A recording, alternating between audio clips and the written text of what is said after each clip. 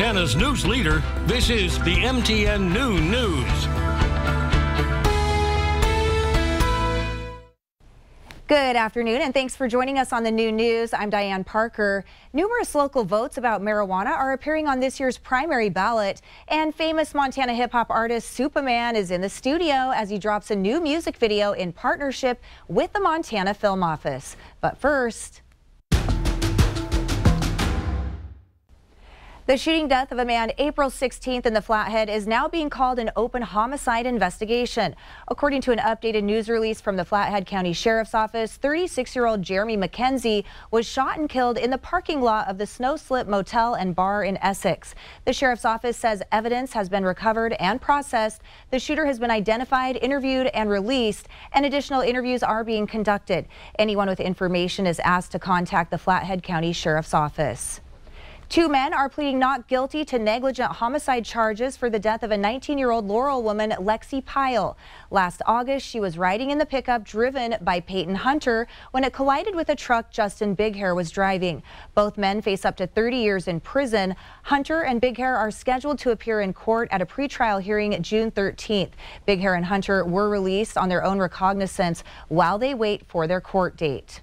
New details on the drunk driver accused of almost hitting several kids near Highland Elementary School in Billings. 29-year-old Mariah Bearcloud is facing DUI and theft charges. Police say the vehicle she was driving had recently been reported stolen. Bearcloud hit several vehicles and took out fencing and a bike rack on school property. Meanwhile, Russian President Vladimir Putin warned any country interfering with its war in Ukraine would be met with a lightning-fast military response. Russia is halting natural gas supplies to NATO members, Poland and Bulgaria. The government claims it's because the countries are refusing to pay in rubles, but Europeans call the move blackmail. Residents in Ravalli County can download a new app that pushes important updates from the Sheriff's Office and the county's Public Health Office. It's similar to the previous app, but with some important distinctions, including the ability to push a notification to individual phones specifically.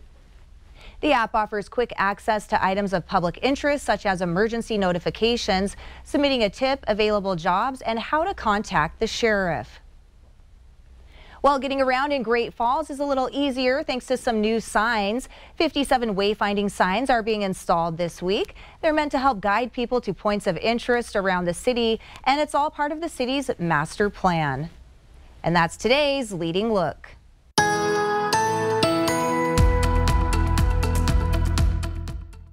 Deep area of low pressure coming out of the southwest, really starting to move toward the area. We're seeing some clouds, we're seeing some rain and some snow off to our west.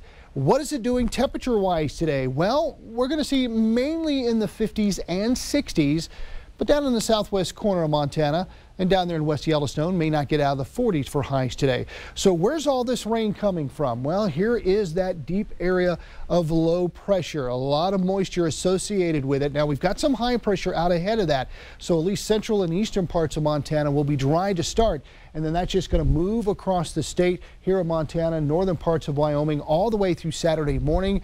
How much rain could we get? What about mountain snow? We'll have details coming up.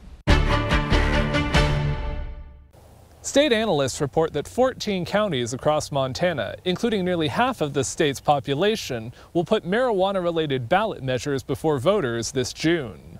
In 2 counties, voters will decide whether to restrict recreational marijuana operations. Granite County will consider whether to ban adult-use dispensaries after residents collected petition signatures. Yellowstone County will vote on banning all adult-use marijuana businesses after county commissioners placed the issue on the ballot. Billings already prohibits adult-use dispensaries in city limits. The Montana Department of Revenue reports around 40 adult-use dispensaries are active in Yellowstone County and 1 in Granite County. In 12 other counties marked in blue, voters will consider whether to implement 3% local option taxes on recreational sales and medical sales. That includes large counties like Gallatin, Lewis and Clark, Ravalli, and Silverbow. 4 counties have already approved local taxes. They'll receive their first payments in June. The state estimates Yellowstone County will receive more than $250,000 based on February and March sales. Missoula County only approved a tax on recreational marijuana and is set to receive about $120,000. Park County, where a local tax took effect later, could bring in $14,000 from March sales. In Dawson County, the local option tax took effect this month, and there are no sales figures available yet. The money distributed to counties will then be shared with local municipalities.